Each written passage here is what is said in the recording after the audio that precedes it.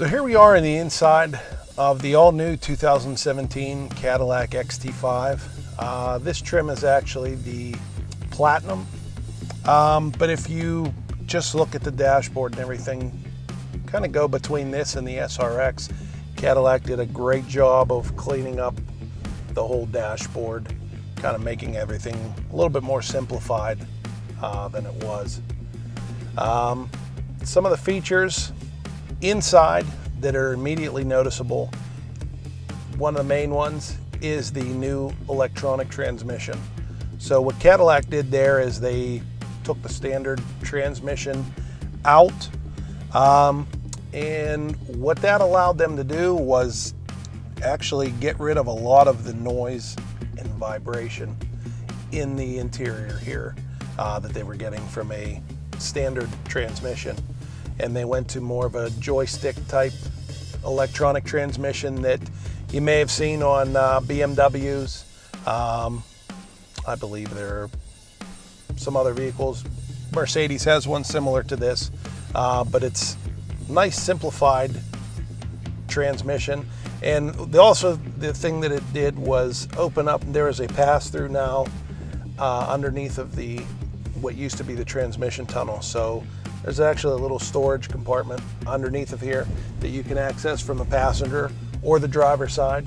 There's also a charger in the front there, so it's nice for maybe if you have a laptop or a tablet or something and you want to kind of get it out of the way, stick it in there, charge it. It's also nice for women. They can put their purse in there rather than put it on the floor in the passenger side or in the back seat. One of the other nice things about the XT5 from going from the SRX, the thing that I think is one of the big things is you can actually go between a front wheel drive and an all-wheel drive system. So there is a mode button right down here on the console that you push, and up here on your driver information center you have 3 different drive modes. So you have a touring. Touring is going to be your front wheel drive only. So I mean, that's going to save you if you don't need if the driving conditions don't require all-wheel drive, front-wheel drive would be great. So you can just go into that. It's going to save you in fuel economy. You have an all-wheel drive setting and a sport setting. So you just push the mode button and it's going to highlight all-wheel drive. You see it change here in the driver information center. There's also a light that's going to come on right here on the console that says all-wheel drive, and it's going to have a light right above it to let you know that it's in all-wheel drive mode. The third one is sport.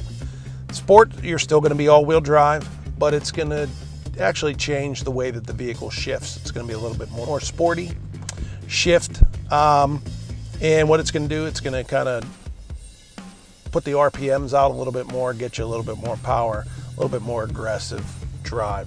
So again, I think this is a great feature. On the SRX, you either had to be front wheel drive or an all-wheel drive vehicle. So now with this, it completely disengages the rear wheels if you are in front wheel drive.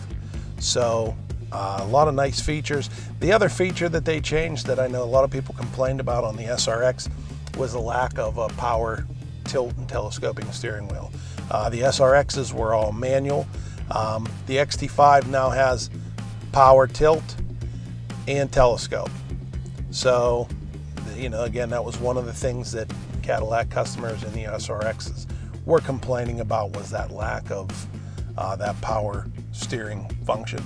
So that's in here now. And for more information on the new 2017 XT5, visit smailcadillac.com.